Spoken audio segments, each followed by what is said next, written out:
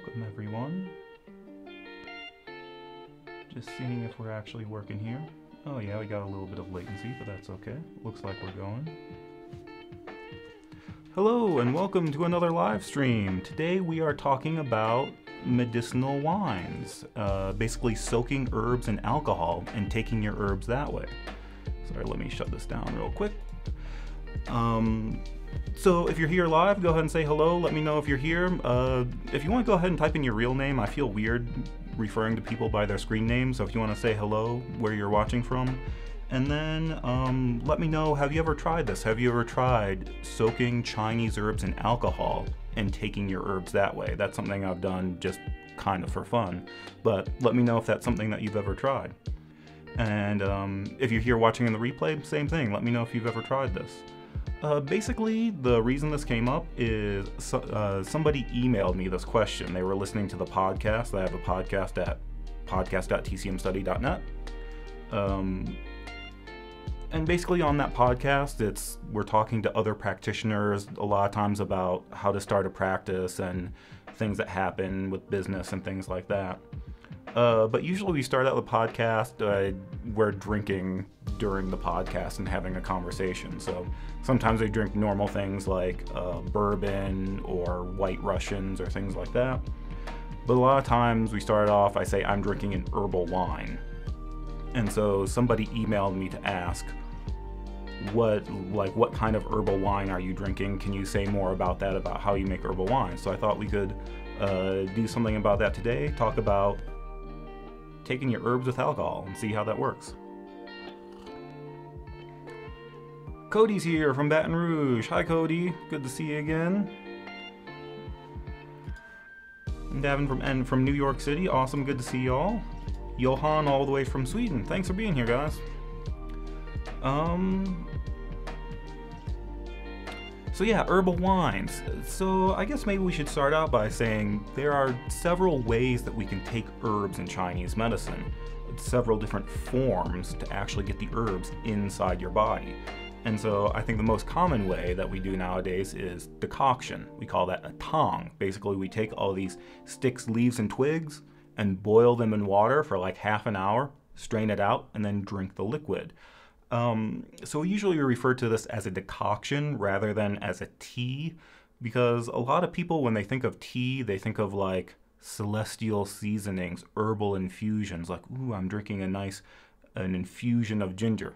And that's not really what we're doing. Really, we're taking like all these roots, sticks, twigs, leaves, we're boiling them for like half an hour or more, and you get this thick, smelly, kind of not very good tasting liquid afterwards. And it's like, so it's not like drinking tea, you're taking medicine. And so I think that's why we use the word decoction. The Chinese word we use is tang, which literally means soup. So it's like you're cooking a soup out of herbs. And so I feel like this is the easiest, most common way we see herbs being prepared, or at least the traditional way to prepare herbs. And sometimes we have different words for this. Tang, I think, is the one you see the most, but sometimes we have words like yin, like sangju yin, mulberry and chrysanthemum drink. Sometimes we have jian, which I think is translated as brew, like iguan jian. But those all refer to the same thing. We're putting herbs in water and boiling them. I think just yin, you don't boil it for quite as long, or maybe some of them you coarsely grind the herbs and then boil them for 15 minutes and then strain them. So tang, yin, jian, those are all just referred to boiling the herbs in water. Another really common way to take herbs is in pills. We can call that wan or pian. Wan means pill, pian means tablet. I don't think there's a difference between those two except for the shape. That a pill, tends to be more of a round ball, and a pian is more of an oval tablet shape. And so here usually what we're doing is we're taking the herbs, we grind them into a powder, and then without cooking the herbs, we mix them with some sort of medium and then form them into a little pill. So the medium could be green tea. We take the powdered herbs and mix them with a little bit of green tea and form them into balls, and that's why we call them tea pills. We could take that powder and mix it with honey and form that into little balls, and that's why they're called honey pills. So Wan is just pill, and this can vary from like little BB size things to more like ping pong ball size things. Sometimes they'll take these herbs after they make this pill, they'll coat it in a wax ball. I made this mistake once where I got like some pills, and it was a box of things. When you opened up, it was like a bunch of little ping pong balls, and it was like really hard. And I was like, am I supposed to swallow this whole thing? Like, how does this work? And then somebody was like, no, that's a wax coating. You're supposed to break it open and then eat the thing that's inside. The round ball thing is really just like a packaging method. And I was like, oh, I'm glad you said something about that before I tried to swallow this big ball of wax. So that's another way, is Wan, Pien are pills. You'll also see some formulas traditionally made as powders or san, like xiaoyao san, chai hu shugan san, things like that. And this one is a little bit confusing because I think our traditional powders are very different from modern, what we have is granules. And sometimes granules get referred to as san as well, but that's very different from the traditional powdered herbs. So traditionally, when they said san or powder, they just meant you take the raw herbs after they've been dried and you grind them into a really fine powder. If you want to take those internally, usually what you do is you would pour hot water on it and stir it and make it into a draft and then drink that. And that's what we mean by san or powder. So the herbs haven't been cooked, the herbs haven't been extracted in any way. It's just the raw herbs ground up into a powder and you drink it. The modern version, granules san, is more like the instant coffee of herbal medicine. That's where they decocted the herbs and made a thick decoction. So they took the herbs and boiled them in water, strained it, and they have that resulting liquid. And then they freeze dry that until it forms a powder. And so that's what granules are. So sometimes it's really weird that people will say san is granules, but that's kind of a more modern invention. Traditionally, when we said san, we just meant you took the herbs and ground them into a powder. Then you could either apply them externally, or if you take them internally, you usually mix them with water. Oh, Alex is saying, we miss you in San Diego. Gotta be honest, not sure I miss San Diego. Sorry, guys. I mean, gas is like $2 a gallon here. Actually, maybe I shouldn't say that. We just had a blizzard here, so maybe I was missing San Diego during the blizzard. But it turns out I actually really like shoveling snow.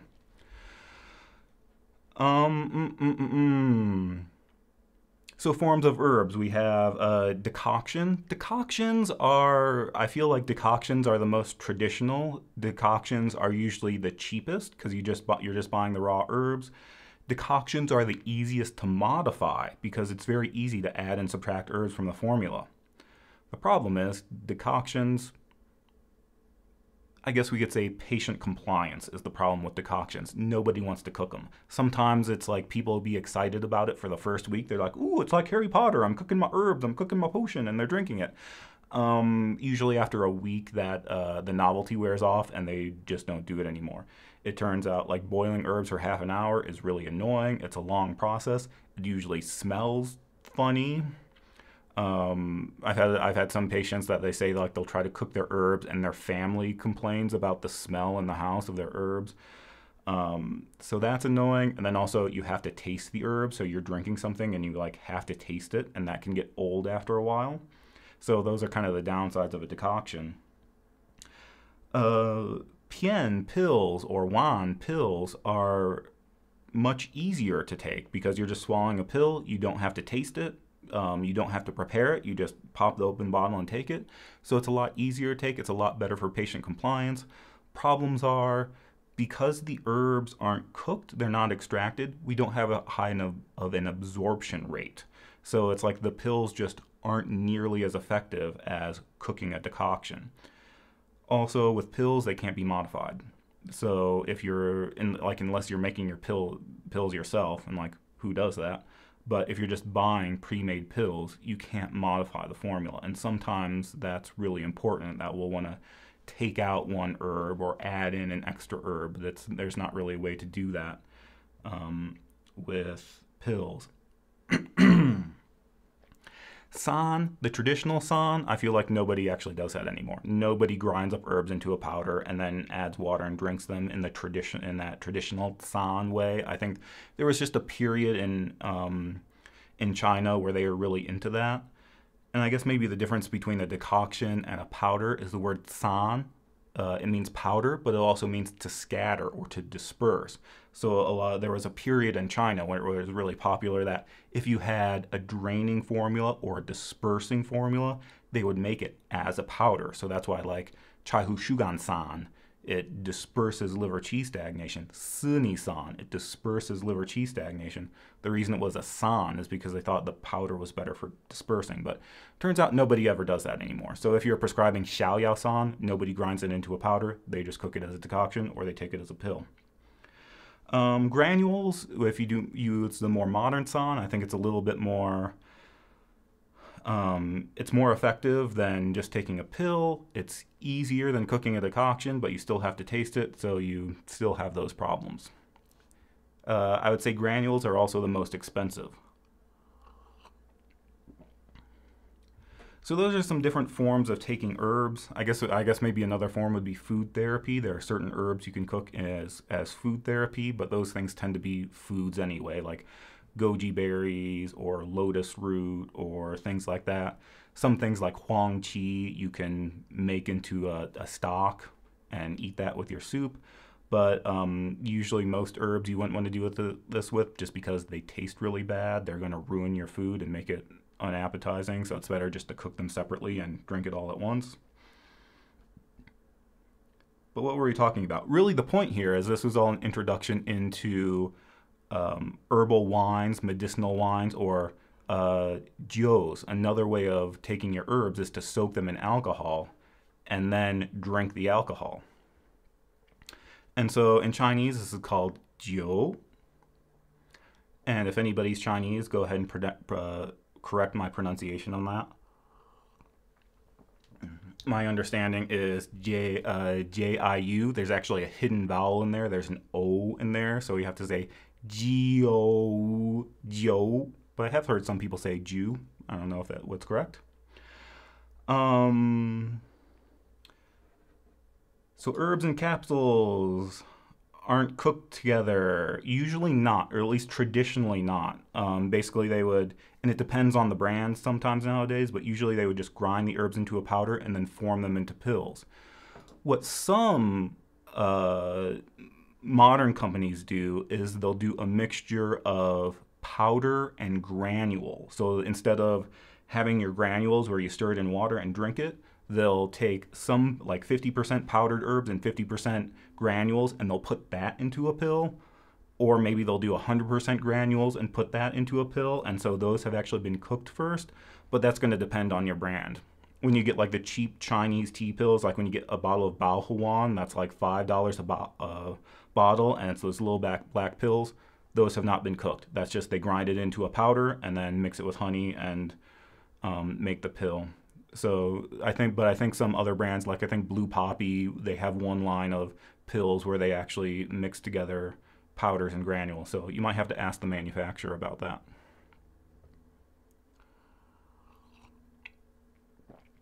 But yeah, it turns out another way we can take our herbs is by soaking the herbs in alcohol, usually for like 1 month to 6 months, soaking our herbs in alcohol, and then drinking the resulting alcohol. So why would we want to do this? Well, kind of like with some of the pills, it just makes it easier that instead of having to cook a decoction every day and smell it and then have to drain it and do all this work and drink your herbs, you could just make a big vat of alcohol and then you're just taking like a shot of alcohol every day. And so it's like you still have to taste it, you're still drinking it, but it's not the same amount of work as actually cooking the herbs each time, and it's probably going to be a little bit more effective than just taking a pill. So Johan is asking, is herbal wine the same as a tincture? I believe so, but I've had people argue with me about this. So my understanding of the definition of a tincture is just something that's been extracted through alcohol. So I think they're the same thing. I would say just don't get confused that sometimes we have modern tinctures that come in a dropper and like you take like 5 drops of it. That's really not the same as this. As when we say traditional medicinal wines or jius, we're talking about taking a lot of herbs and soaking them in alcohol for a long time, and then usually take like either a tablespoon or like a shot at a time. Um, so I think that's not quite the same as like when you get like blue poppy tinctures and it's a little dropper bottle and you just take like 5 drops. I think it's not quite the same. And sometimes we can have tinctures that are glycerin based, and so we can give them to children since they don't have alcohol, and so that's something a little bit separate. This is more like you get a big vat, you put like a pound of herbs in there, and soak it in alcohol for 1 month to 6 months. And so the downside of this is the prep time, that it takes a long time. Like you have to think ahead. You can't just be like, I want these herbs tomorrow. You have to like put these together and soak them for at least a month. A lot of people will say like 3 months or 6 months. So you have to think ahead. It takes a long time. But the idea is this would be something that you would be taking continuously over a long period of time. So it's like you would prepare this alcohol and then you would prepare a month for 6 months worth of it. And it's just something that you would take continuously. So usually we would do this with tonifying herbs because we just want to continuously tonify. As you get into old age, you're like, I want to tonify my jing, I want to tonify my qi, tonify my blood. So rather than cooking dong gui every day, I'm going to make an alcohol and just drink the alcohol a little bit. So that's kind of the downside. Is it takes you can still customize it in any way that you want, but it just takes a long time. You have to think ahead. It takes a long time to prepare, and so you can drink it. And so, like I said, I think traditionally this was mostly done with tonifying herbs. So tonify qi, tonify blood, tonify yin, tonify yang. Those were the easiest, those were the ones you could extract. And it's also, those are the kinds of herbs that you would be taking over a long period of time. I think it's a little bit more unusual to say, like, I'm going to make a medicinal wine that releases the exterior. People don't do it that way. That you would just get some herbs and cook them for 10 minutes and drink the tea. You wouldn't bother making a medicinal wine in case you got sick. So I guess that the other question here was like, what kind of herbs are we using with this? Like I said, tonifying herbs. What kind of recipes do we have? So basically with mine, I usually just took a bunch of tonifying herbs and threw them together. But if we want to, we could look at... Oh, you messed up my screen. Move me over there.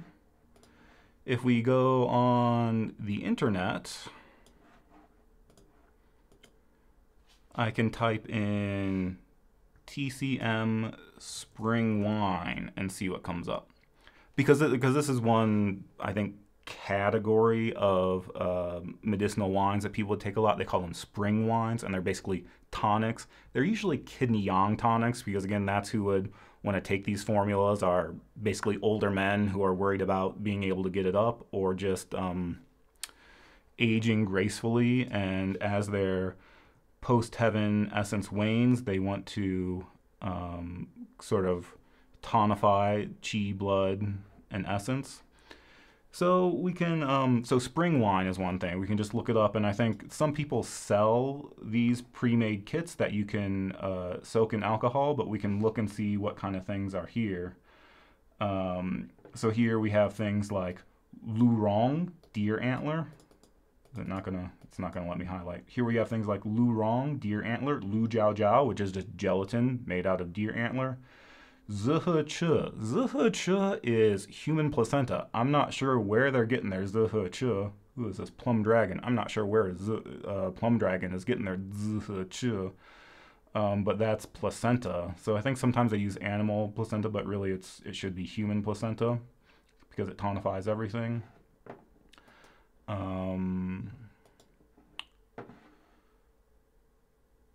Then we have other things like Dong Gui, tonify blood, Gochitsa, tonify blood, tonify essence, good for the eyes. And so those are some examples of things you could soak in alcohol. Let's see what else we have. That was General Lee's Wine of Life. And so a lot of people made have these things, and they're kind of variations of the same thing. So here, this is spring wine. Here again, lu rong, lu jiao jiao, jiao, donkey antler or donkey gelatin. Gui ban jiao, gelatin made out of tortoise shell. So here you can see we're using a lot of animal parts, and that's very common in these tonics for medicinal wines. That and like some of these animal parts you don't really cook. Like if you had a deer antler and you boiled it in water, people would look at you funny. Chinese people would be like, you're wasting your deer antler. A lot of these animal parts, the way we use them is by soaking them in alcohol, and we get a better extraction through the alcohol rather than by boiling them. Yin Yang Huo is here. Yin Yang Huo is horny goatweed. This one is kind of interesting because it's a leaf. So I remember one time I made a big vat of alcoholic herbs, and I put yin yang huo in there, and I told my Chinese teacher about it, and he was like, no, don't use yin yang huo. Yin yang huo is a leaf. You don't put a leaf in alcohol. I was like, why not? I have this recipe that says add yin yang huo. Yin yang huo is it's horny goatweed. It's a yang tonic. Why not? And he was like, it looks funny. It's kind of like, when the leaves fall in the street, and then they go in the gutter, and they get wet and they start decomposing, and it looks really bad. That's kind of like yin yang huo. It just looks bad, and I thought that was really funny. That's one of the things you should take into consideration when making medicinal wines. Apparently, is does it look pretty?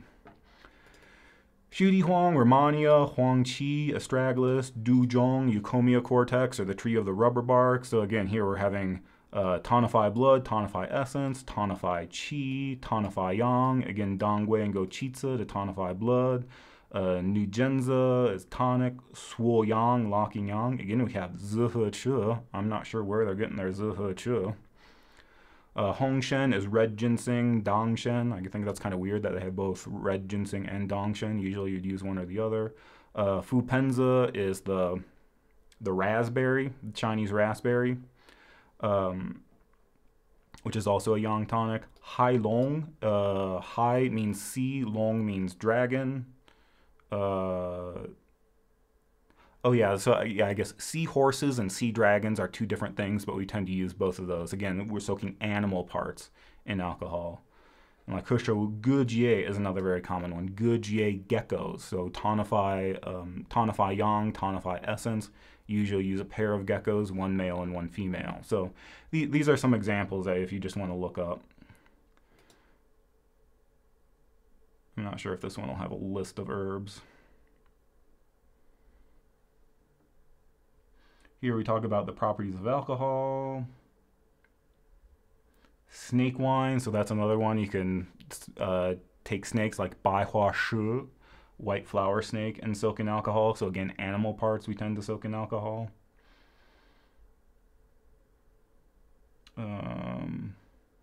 This is interesting. Rose petals. I think even Mayway had an article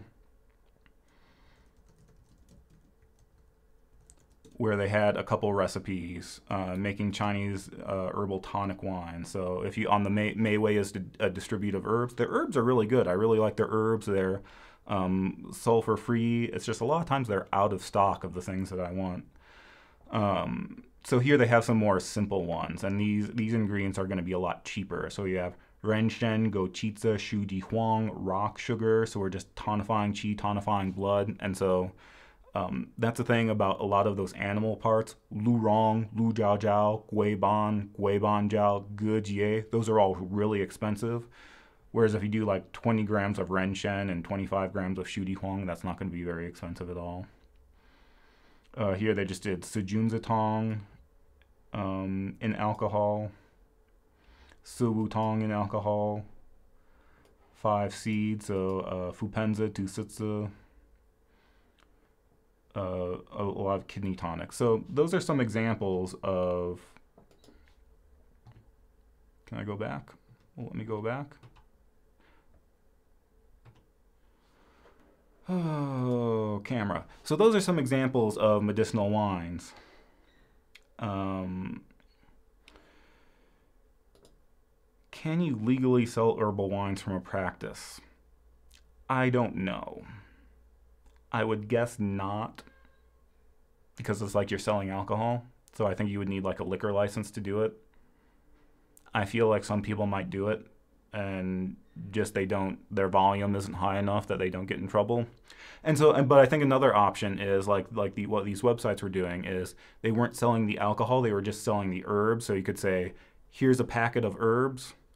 Go home and get some alcohol and soak them for a month, and then you'll have your own medicinal wine. So you could certainly sell the herbs. I think selling the alcohol might get you into trouble. But that just means that they have to wait a month before you can start drinking it. Oh, another place we can go if my screen still works. My screen still works. I always like it when that works. Is if you go, there's a book by Bob Flaws, Chinese Medicinal Wines and Elixirs. So this is Chinese Medicinal Wines and Elixirs, and the author is Bob Flaws. And so this is a book where he just outlines different recipes for different medicinal wines and elixirs. And so this is a cool thing if you're shopping on Amazon, go and look at this look inside, and it will give you a preview. It'll kind of give you the table of contents in the first couple pages. So I think this one doesn't give you any actual recipes in the preview, but you can kind of read the introduction. So different types of wines. I was going to say here, he has a thing on categories of Yao Jiu. So Yao means herb, so Chinese herbs is Zhong Yao. And Jiu means alcohol, so this is herbal alcohol. And so why would we want to make herbal alcohol? Well, you could basically to tonify qi, blood, yin and yang.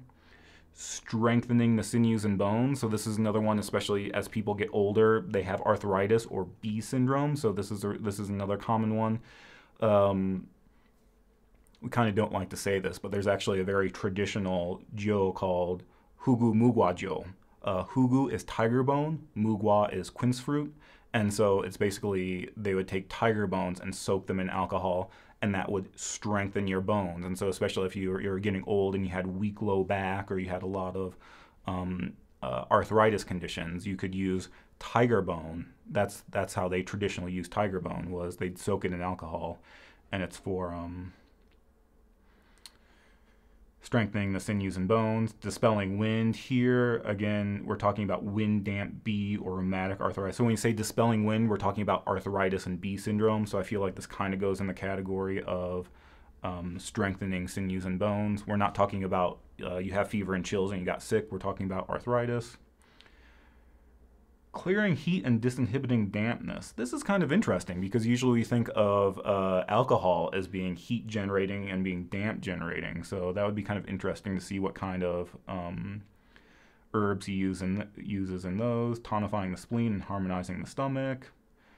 Gynecological conditions, especially postpartum things. So again, when we want to tonify a lot, tonify qi, tonify blood. Oh, here, external invasion, to treat the common cold. So I guess we do have traditional recipes to do that. So that's maybe something to keep on hand. Warding off scourges. This is pestilential qi or epidemics. So basically warding off when you have a febrile epidemic sweeping the countryside. That's something they could use. Traumatic injury. I would, because again, alcohol is really good at breaking up qi and blood stasis.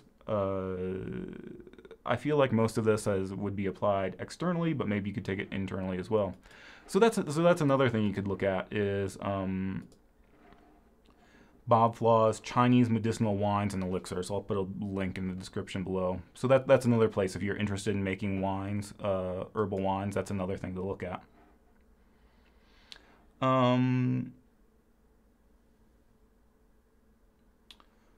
That was an interesting question. How do I get back to my... Come on. There we go. There.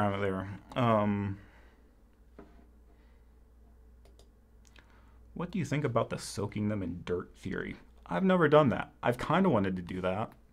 because I think there were some recipes where it was like a combination of the two. It would say like, um, you get a big vat, you soak these herbs in alcohol, and then you bury it in the ground for a month. And this was especially for spleen tonic. So it was like this very straightforward doctrine of signatures that the spleen belongs to the earth element, and so if you want to enhance that, you can bury your herbs in the dirt in order to enhance its spleen tonifying properties. So I've never done that.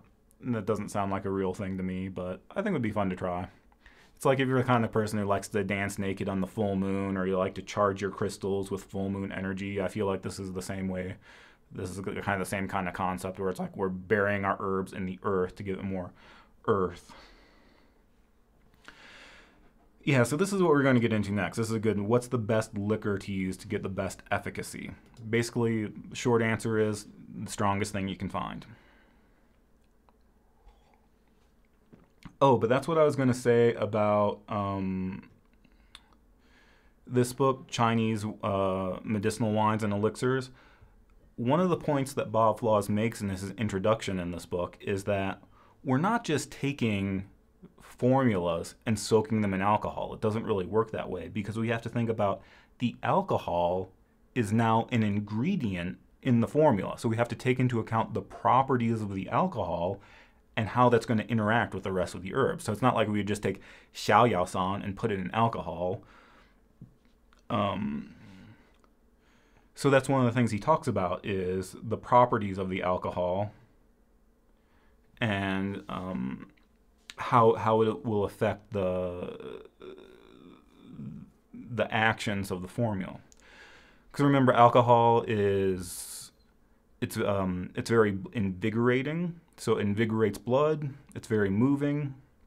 It has an upward action that it sends things up to the face. So this is something that we even see in formulas, that we have things like gualo she bai bai jiu tong, which you add in some alcohol and that brings the formula up to the face, or the Wang Qing Ren formula that goes to the head, tong chao huo shui tong. When we have blood stagnation in the head, we have a bunch of blood invigorating herbs, but then we add in some alcohol and that guides the formula upward to the head. So alcohol has this upward guiding action, so we have to take that into account. I think we also said that alcohol has a strong action as part of invigorating blood and directing things to the liver. It also is good for stopping pain, and so that's why we'll use a lot of, you'll see medicinal wines used for B syndrome very commonly. But as far as best type of alcohol to use, something that I like to point out sometimes, and I think this was even mentioned in that Bob Flaws book. Here, let's see if we can go back and find that page. If we look inside. Types of wine. So we have Huangjiu, yellow wine, which is wine made out of rice or millet. This is similar to sake, so it's usually about 15%. Grape wine, and Baijiu, white wine, is distilled alcohol. And so here he talks about the different types of alcohols that are traditionally used. But I think the point here, I guess one of the points I want to make, one of the things to look out for is this term jiu means alcohol or spirit, or basically any type of alcohol. It often gets translated as wine. And when Westerners see the word wine, they typically think of grape wine. And that is not what we're talking about. And so it's especially bad that when people see the word baijiu, it gets translated as white wine. So when you have like gualo xie bai baijiu tong, it says add in a small amount of white wine. There, people are like, oh, should I use some Chardonnay or some Sauvignon Blanc? And it's like, no, that's not what we mean. In Chinese, we could basically say there are two categories of wine. We have Huangjiu, yellow wine, and that's distilled wine, usually rice or millet. And basically, when you that's fermented wine. Sorry, not distilled. That's fermented wine, usually rice or millet. And basically, when you ferment things, you can only get up to like 15%, and then you get to a point where the alcohol will actually kill the yeast. So if you're just making a fermented wine or a fermented alcohol, you can only get up to like 10-15%, and that's what we mean by Huangjiu. Baijiu means distilled wine. So after we ferment it and get it up to 15%, we put it in a still, and then we can raise the percentage to like 40, 50%. And so that's what we mean by baijiu. So long story short, if you're ever reading a book or reading a formula and it says add baijiu or add white wine, we don't mean add Sauvignon Blanc, we mean add some vodka. And so that's, I think, the easiest one to use. Is basically we want something strong enough. You're going to be soaking this for like 1 month to 6 months. And so you want something strong enough that it will kill anything that will want to grow in it. If you just use like a low percentage alcohol, the herbs could still get moldy or things could grow and it won't extract very well. You want to use something like that's 40 or 50%. And usually we would use vodka. Also, when I asked my Chinese teacher about this, somebody asked him what type of alcohol should you use. He just said, yeah, use vodka because we want something really strong. It's clear. Then he also said, don't bother getting good alcohol. Don't get expensive vodka. Just get the cheapest vodka you can. Because after the herbs have been soaking for like a month or 2 months, you're not going to be able to taste the alcohol. It's just going to taste like Chinese herbs. So don't bother getting good alcohol or alcohol that tastes good. Just get the cheapest alcohol because you're trying to extract the herbs. And I thought that was kind of another funny thing. So usually vodka. I was going to say I had some friends in Kentucky who would experiment with different things, and they would try to say that different alcohols have different yin and yang properties. So they were like, I feel like something like Angel's Envy is a little bit more smoother and more sweeter. But if you had something like Bullet Bourbon has more rye in it, and so it's a little bit spicy and it's a little bit more yang. So when they wanted to make yang tonics, they would choose a bourbon or a rye that was a little bit warmer and spicier.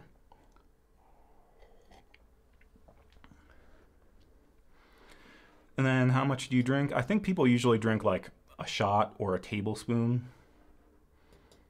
I always thought just drink a shot, and then some people are like, no, that's way too much. Let's see what Mayway says. Does Mayway have a recommendation?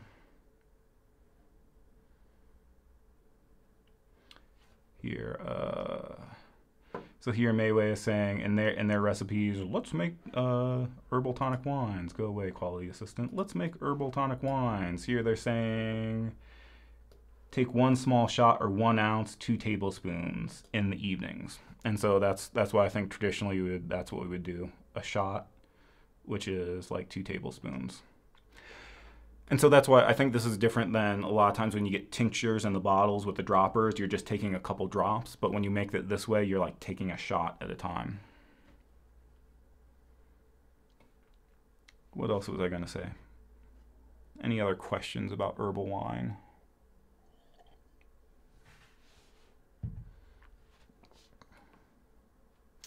So yeah, I think usually what I've done with mine, I basically, I got like a 2-gallon vat, just put in a bunch of herbs. I probably put in way too many herbs just because I would buy herbs by the pound, so I just dump in a whole bunch. I think you don't really need to use that much, so maybe follow a recipe that you find online. And then just pour in cheap vodka and then let it soak. I think usually you should let it soak at least a month. I've heard some people say 3 months and 6 months. And then sometimes what you can do is,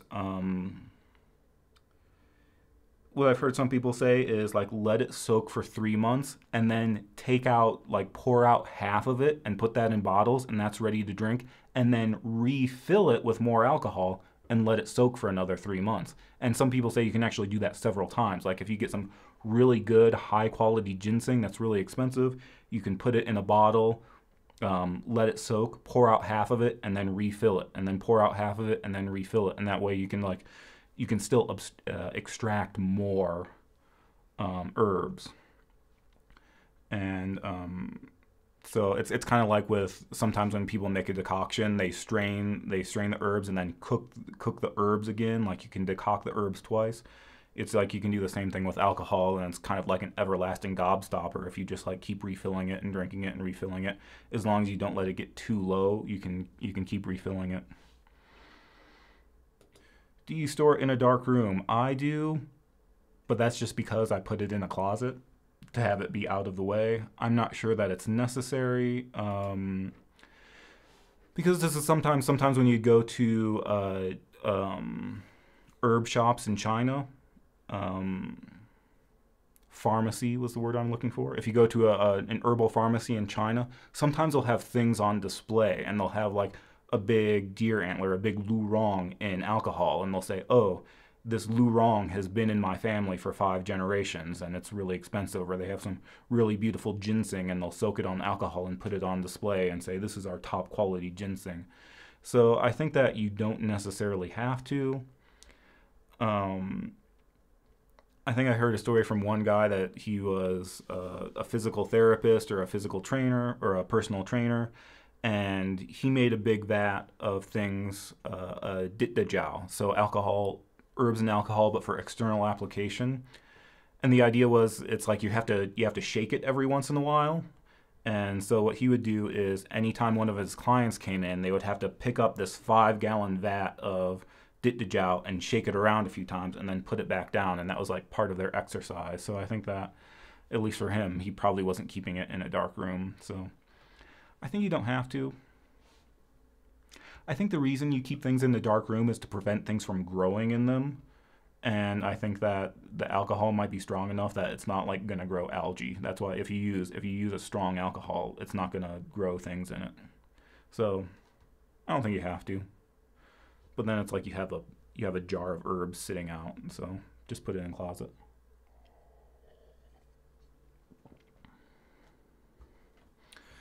So what did we say? We talked about types of herbs. I feel like the most common one is tonic herbs or herbs for bee syndrome, which at that point are also tonic herbs. And one of our ways of treating bee syndrome is tonified liver and kidney yin to strengthen tendon and bone, and so that's usually what we're gonna treat, how we're gonna treat bee syndrome. Types of alcohol.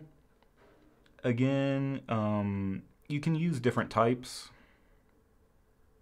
Usually you want something strong, and that's something, if you look in that Bob Flaw's book, sometimes different recipes will use different types of alcohol, but they're usually like the traditional Chinese type, so like a millet wine or a rice wine or sometimes a grape wine or something like that with different strengths. But you can use different types. Sometimes different recipes will call for different types based on their properties, but the easiest thing is just to go get cheap vodka.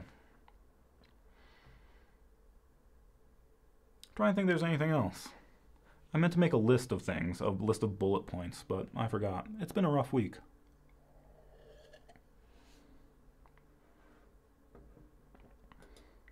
Could you use vinegar? I've never heard of that. I don't think I've ever heard of that. Because sometimes when you talk about powder, about preparing herbs, sometimes we prepare herbs with alcohol. Like instead of like zhigansao, we stir fry them in honey. Sometimes we have like jiu chao chuanchong, where you soak an herb in alcohol and then stir fry it, or you do that with dongui. They talk about like wine wash dongui. We can do the same thing with vinegar, like with yan hu suo. You have cu chao yan hu suo. Cu means vinegar, and so this is another way to prepare herbs that. And it's very similar to alcohol, that alcohol goes to the liver, and so alcohol has an invigorating property. Alcohol has the ability to stop pain.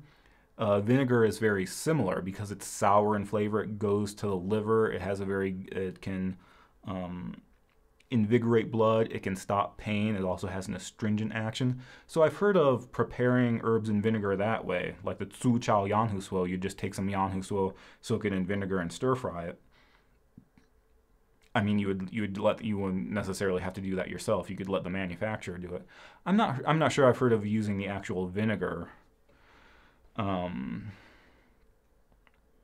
I'm trying to think of like, would that actually taste good? I'm not sure I'd want to drink a shot of vinegar, because the vinegar would taste gross. And I'm not sure I'd want to put the vinegar on anything, because I feel like any of the herbs are going to make the vinegar taste gross. I mean, it's one thing if you like put some garlic and red peppers in vinegar, but I feel like if you put dongui in vinegar, like who wants to eat dongui flavored vinegar? So I don't know. Haven't thought about that. I'll have to ask someone.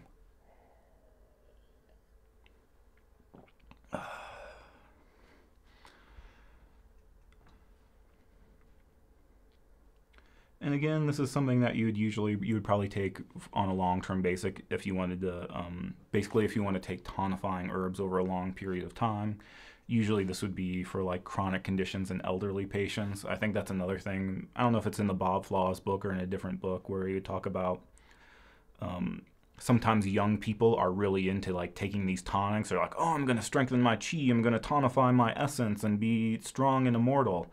And really it's like if you're in your 20s, you shouldn't be doing that. Like if you're younger, it's more about making sure your chi is flowing harmoniously. So you don't need to add things. You actually need more movement rather than tonifying.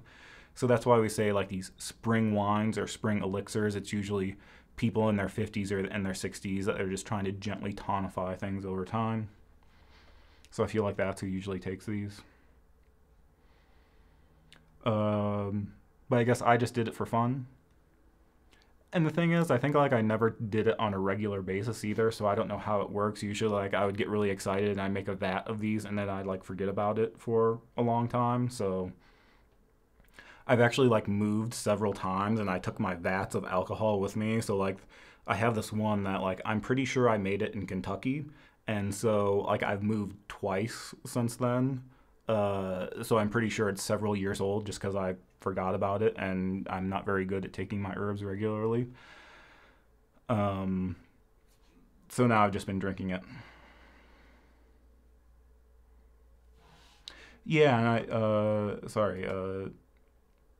and asking tonics can cause stagnation. Does the alcohol help prevent it? Yes, and that I think that's one of the reasons why we're taking it. So especially for one thing, we can talk about tonics creating middle jiao stagnation, and so that's why certain formulas we combine with moving herbs like chen pi, sha ren, mu xiang, things like that to prevent middle jiao stagnation.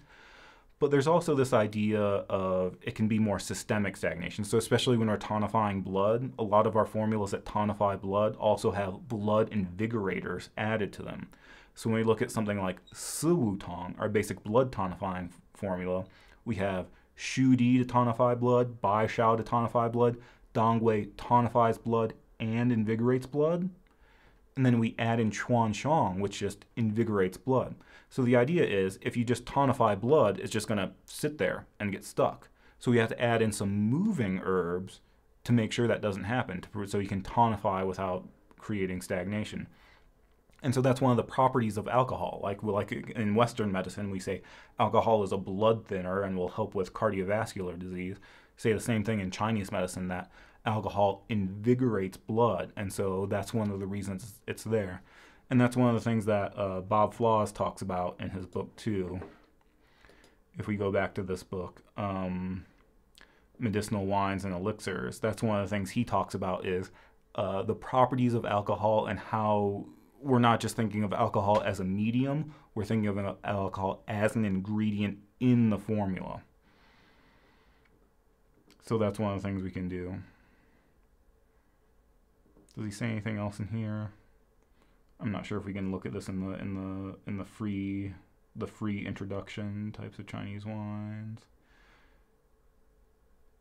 Yeah, here you say medicinal wines are mostly used during the winter months and also by older patients, just because we tend to use a lot of yang tonics. The alcohol itself is warming, and so when we looked at those recipes, it was a lot of lu rong, lu jiao jiao, hong ren shen, red ginseng, ge jie, a lot of yang tonics. So it's going to be a very warming thing. So like, don't take a bunch of yang herbs in the middle of the summer. This is more like, I'm old, it's winter, my joints are getting achy because I hate the cold. I'm going to take some medicinal alcohol to help with that. And then here we're saying that warms the center while at the same time raises the clear yang. It has an upward direction and also quickens the blood. So it's a blood invigorator. Quickening the blood is one. When we talk about invigorating blood, we have 3 levels of invigorating blood. Quickening the blood is a level of invigorating the blood.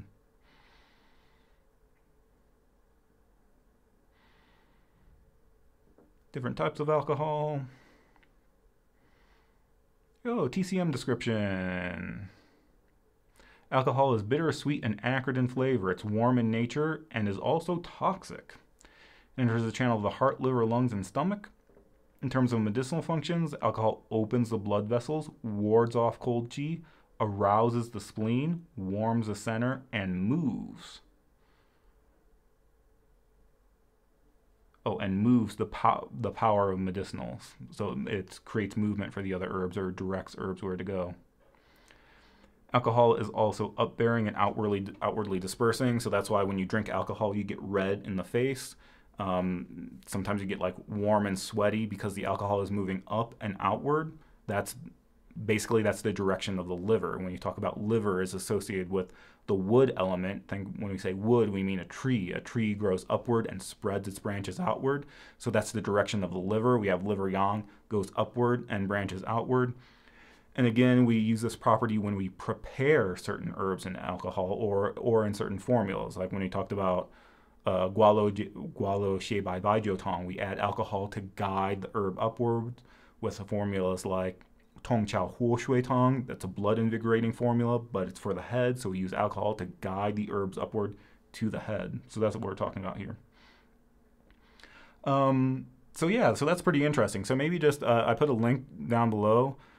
Maybe just go there and then click on this book and then click on the look inside, and it looks like you can read the first 10 or so pages of this book, and so it kind of goes over those things, so that's pretty interesting. And then if you want to make your own, maybe go to the Mayway website, and they have a few simple cheap recipes, or you can Google TCM spring wine, and you can look at some of these recipes. Or here, this one over here. Here we had General Lee's, and then we have General Yang Sun's spring wine. So apparently different generals created their own formulas. So here you can go down and look at the ingredients. Angelica is Dongui, Cortex Eumacomia is Duzhong. Lycium, they probably mean Gochitsa. Astragalus is Huangqi. Deerhorn is Lurong, or we could use Lu Jiao Jiao or both. Glossy privet food. I can't think of what that is. I know what that is. I can't think of it off the top of my head. It might be Fupenza. I don't think it's Fupenza. Korean ginseng. Yang lock stem, that's a Suo Yang. Suo Yang literally means locking yang, so it's in the Yang Tonify category. Romania is Shudi Huang, and Epimedia is Yin Yang Huo, horny goatweed. So those are some. So basically, if you just Google this, you can find some options for spring wine if you wanted to make your own.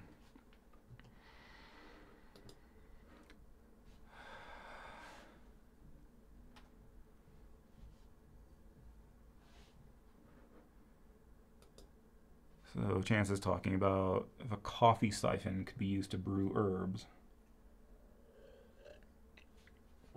I don't know, yeah, because one thing I would worry about...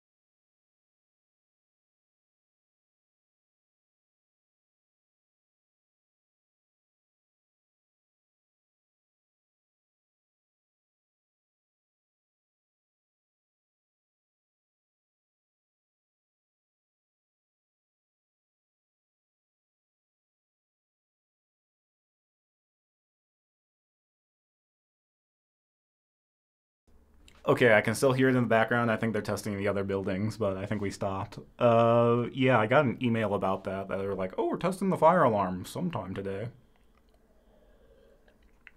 They're supposed to use it. They were supposed to do it yesterday. Sorry about that. Coffee siphon. I guess I'm not entirely sure what a coffee siphon is, as opposed to like a percolator or a drip thing. I guess the thing I would worry about is it depends on the type of herbs. That some herbs that we really want to cook them for a long time. So especially if we're doing like tonifying herbs, we want to cook them for like half an hour or an hour. That it takes that long to extract the medicinal properties. I think if you're looking at other things that are more like leafy things, then maybe something like that would work, because we do have certain herbs that we don't really cook them all that much. We only cook them 5 or 10 minutes, or there are certain things that will even just make them as an infusion. Thinking like lienzashin, you can just make it as an infusion, where you just soak it in hot water like a tea, or the grass that geese don't eat, Buschertsau. Some of the more leafy ones you might be able to get away with. If you're doing a tonifying formula or using like ginseng or shudi huang or any of these like thick roots, I would say that's probably like the temperature is not enough, and it has to steep for a long time. You would want to cook it for an hour. So I'd say if you're going to do that, maybe something leafier, and then really break up the herbs first. So like not necessarily into a fine powder, but like coarsely break them up, and then you maybe you would be able to get away with that.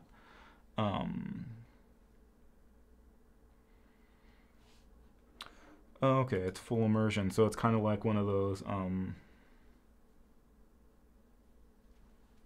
I can't think of the French term for when you cook things. Um, Possibly. And actually, if you can go for as long as you want, like sometimes with really high quality ginseng, they would say cook it in a double boiler, and they would say don't let the actual water boil. And so like with ginseng, sous vide. Thank you, sous vide was the thing I was looking for. Like make a steak with your sous vide. Um, So yeah, with some of those tonic herbs, they would say put them in a double boiler, and so you get a nice slow heat and leave it there for hours. So if that's possible, you might be able to do that with some of like your ginseng and some of your tonics like that. Um, I'm so that's a possibility.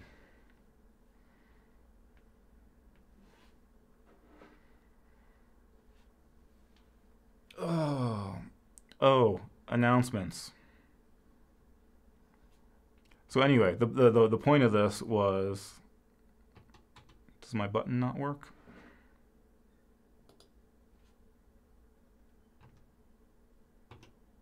The point of this was I have a podcast where I drink alcohol and talk to people on a podcast. So go check out the podcast. It's been a little bit more intermittent. For a while, I was doing once a week, and now I've kind of dropped once every other week. It kind of depends on whether or not I can get people to actually do it. It's been um, sometimes it's difficult to get people to come on and actually do it. A lot of people are like, oh, that sounds really cool, but then actually scheduling something becomes difficult. Also, let's be honest, I've just been really lazy the last couple weeks. But but you can go listen to the podcast. Um, Tomorrow I'm doing I want to do some formula reviews, so I'm going to do that same thing here live on YouTube. It's going to be tomorrow at 11 a.m. We're going to start going through formulas. Basically, the idea here is I have a course on Teachable that's a single herbs course. I want to make a formula review course. And so first what we're going to do, like the rough draft of that course. And so it's going to be a webinar in 3 parts. We're just going to talk about formulas. The first one is formulas that release the exterior through like downward draining formulas and formulas that harmonize. So like the first third of the formulas. Then a week from now, we'll do the second third of the formulas. And then a week after that, we'll do the third third of formulas. And so if you're interested in that, there's a link down below that it's just going to be live on YouTube, and it's free. Like I put a link there. Like some people like to donate. If you want to donate, you can like give $5 or $10 to attend it. But if you don't want to, that's fine. Just come to the YouTube live. And so I'll have those up, and basically I'm going to try to go through all of those and see how it goes, and then in the next couple weeks I'll probably re-record those and make it an actual course. review course, just kind of like the single herbs course is on Teachable for $40. We'll probably do a formula review course for $40. So that's coming up tomorrow if you want to look at that. Check out the podcast. As always, thank you to the Patreon members. I was going to say, see if this button still works. If you want to join the Patreon, we started trying to make a community website where it's kind of like a private Facebook group. So if you're a Patreon member, you can join this and you can go on and ask questions. I have one notification. Oh, that's just somebody liked my post. So if this is something that you'll have access to if you join the Patreon, you can go to this community website and people ask questions and we can answer them. Sometimes I do video answers, and so for a while people were asking me about tutoring, that if I did tutoring. I don't really like doing tutoring. I tried to do tutoring for a while. I think I'm no longer going to do tutoring. So this is a way that if you have specific questions that you want to ask, you can, if you're a Patreon member, you can go there and ask those questions, and I'll give you a response there. So instead of trying to like set up tutoring sessions once a week, I'm just going to be like, go to that website, ask questions, I'll give you an answer. I'll either type out an answer or just record a short video for the answer, and we'll do it that way rather than trying to do tutoring sessions once a week. So that's another option. I think that's it. Let me know if there's any other questions before we go. It's been about an hour. I need to go to the gym. I need to finish my slides for the thing for next time. So here, maybe we can pull those up real quick. That's going to be in Pages. So for the thing tomorrow,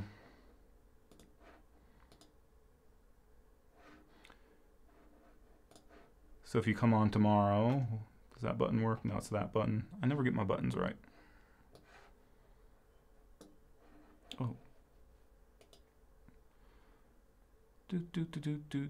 Current application. There. So we have a little. Ooh, don't do that. Have a little handout. So basically, this is something that I'll have a link to download this. If you want to come to the review class tomorrow, we have basically a handout with all the formulas. So we're going to be starting with formulas that release the exterior, up through formulas that harmonize, formulas that treat abscesses and sores. I think that really belongs with the heat toxicity category. So we're basically going up through formulas that harmonize the liver and spleen. So I'm still making some final edits on this page, so that'll be up tomorrow. If you go to that live webinar tomorrow, you'll be able to download that. And then I also have some slides.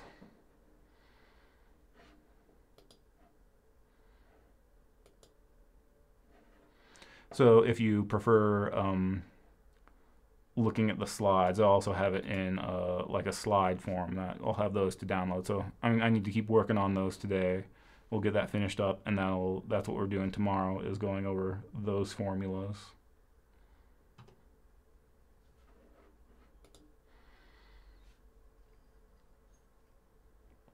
All right, I think that's it. I'm gonna go to the gym if it's not on fire.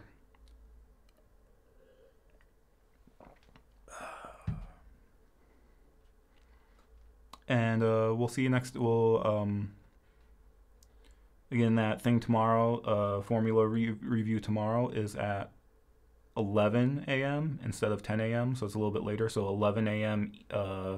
Pacific, California time. That'll be noon Mountain time. It'll be something else, Eastern time. So you can come to that, and then I'll try to keep doing the live stream next week. I think it's been a rough couple weeks. I've been real tired and lazy those last couple weeks, so I missed last week, but we'll try to do a live stream next time just in case. Take a fire extinguisher. I might just run the other direction. So earlier this year, at I mean, a couple weeks ago, we like had a blizzard where we got 15 inches of snow, so that was exciting. But the temperature was still relatively warm. But like a month before that, there wasn't necessarily a lot of snow, but it got down like below 0 degrees Fahrenheit, so like -10, -15 centigrade. So it was really cold outside. And apparently the coldness, it's usually doesn't get that cold here, but the coldness caused some of the pipes to freeze, and that somehow, and then they unfroze and they burst, and then that somehow shorted out the fire alarm system. Anyway, so this one time about a month ago, our fire alarm went off at 1 in the morning when it was 3 degrees outside. So we had to go outside and wait for the fire department to get here while it was 3 degrees. So at least today it's like 50 degrees outside, so it's not too bad. Anyway, that's totally irrelevant. Come check out the thing tomorrow at 11. There's a link in the description below. The link has a thing that if you want to donate, but if you don't want to donate, just click on the link that says I don't want to donate, and that will take you directly to the YouTube page. And once you go to that YouTube page, you can set a reminder. It will tell you the time in your local time zone, so you can go there and set a reminder. And if you're not interested in formulas, come back next week and we'll talk about something next week. Go ahead and put some questions in the comments below and we can talk about those next week, but we'll try to do next Friday at the same time. That's it. We'll see you next time.